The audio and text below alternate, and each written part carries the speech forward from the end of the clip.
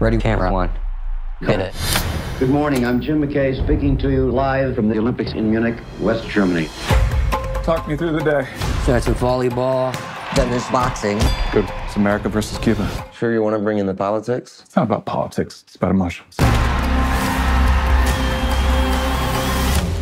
And we're clear. Great job, everyone.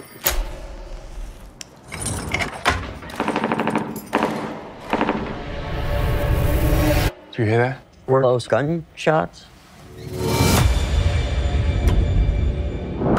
What's the situation? The police are reporting that armed terrorists have attacked the Israeli athletes. There's a hostage situation going on right now in the Olympic Village. ABC wants news to take over. Your sports, you're in way over your head. 400 yards away from where this is happening. We are the only people capable of following it live. This is our story, and we're keeping it. What do I tell the cameras? What do you mean? I mean, can we show someone being shot on live television? We're on. The peace of what have been called the Serene Olympics was shattered this morning. The games are still going on. Within a few hundred yards, 9 terrified living human beings are being held prisoner. You need to understand how sensitive this situation is. These are just local cops doing things they have never done before.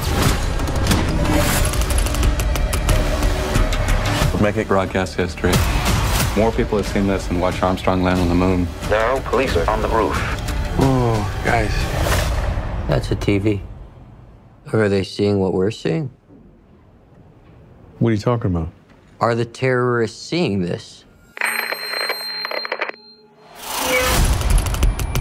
Our job is to tell the story of these individuals whose lives are at stake. It's not okay if we made it worse. It's a madhouse down here. They know the whole world is watching. If they shoot someone on live television, whose story is that? Is it ours or is it theirs?